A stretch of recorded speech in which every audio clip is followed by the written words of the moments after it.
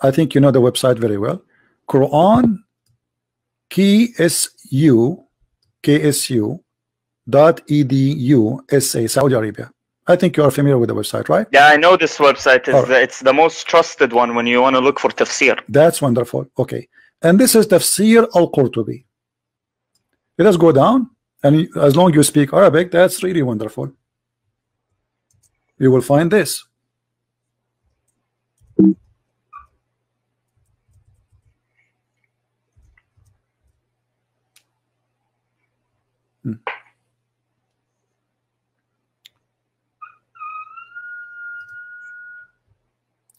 The privilege of the Prophet. They are counting the privilege of the Prophet.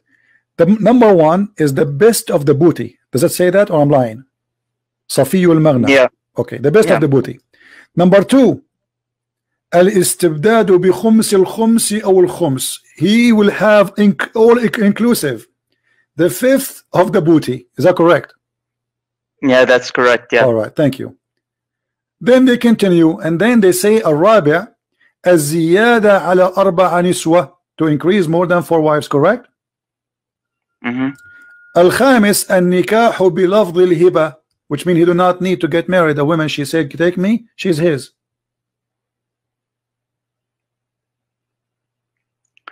Okay. Number 6, to have sex with the women without the permission of her parents. Yeah, النكاح بغير ولي. Thank you. This is a privilege only for Muhammad. It's all about sex. Then number 7, النكاح بغير صداق, without paying. He do sleep with women without paying them. Number 8, he can have sex even when he's around the Kaaba. Number 9, he can take an oath, and his oath in the front of his wives, and he is not going to be like it's okay for him to take a false oath for his wives.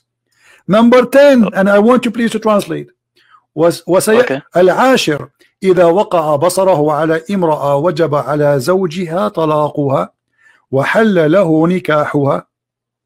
Translate please.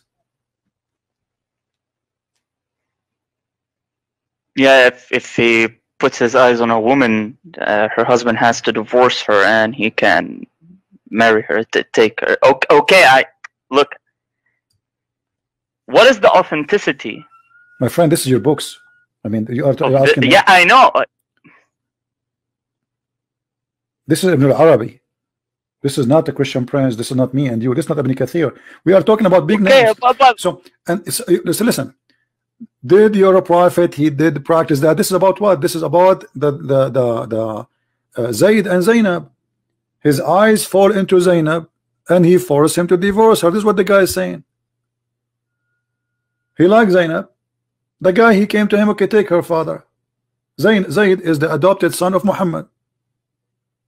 So look at this. You said to me, what is the benefit? Okay, what he is doing this. So he take the first, the fifth of every attack, which means if the Muslims attack a Christian village or a Jewish village, the fifth, he takes the fifth of the booty. Yeah, thank you. Not only that, the best of the booty. Not only he will take the top. Safiyul Maghanim. You know what Safiyul Maghanim mean, right? The best, like the biggest TV, the biggest car, right? So what you are telling me? Obviously, he's a gang leader, and now not only that. I mean, why a prophet of God? He see, with my respect to your family, Mr. Muhammad, I'm not trying to insult, or let us say me, so you don't be offended. Let us say I'm a Muslim and I'm married, and my wife, she walked in the front of the prophet, and then the prophet, he saw my wife, and now I have to divorce her so he can sleep with her. Be honest with me, is that right to do?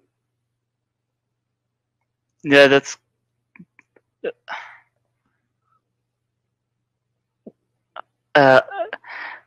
like me. Personally, I wouldn't do that. I wouldn't do that. But what guarantees you that that might happen? You know, because at the end, if you look at it, he's a prophet. What the prophet? Okay, see here we go. So God has to keep him away from, you know, maybe getting seduced by other people or stuff like this. He is seduced already. Look at this. A woman walk by, he want to have her. I mean, the guy is already married. He have 13 wives, and he have many sex slaves. So why he want to have a married woman? It's not enough what you have. He's not like a single guy. He cannot find a woman to marry him. And how in the world a woman, she is married, she have a husband? Just because your eyes fall into her, you force the husband to divorce her so he can have her immediately. إذا وقع بصره على امرأة وجب. You know what wajaba mean, right? It's a must. It's a must for her husband to divorce her. If somebody tried to do that to you, with my respect, your family, are you going to let him do that to you? To be honest, no. Okay. So how you accept Muhammad doing that to you, to you know, whatever people? This is first not just. Secondly, Muhammad, he proved that he have no ethic. Number three, Muhammad, obviously he have a benefit, money and sex from this religion. He's not serving God, he's serving himself. He made verses. Look what Aisha she said. Do you know what Aisha she said to him when he made those verses?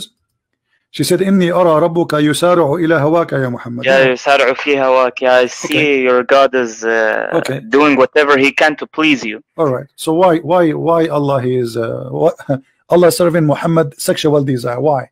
What does this have to do with God?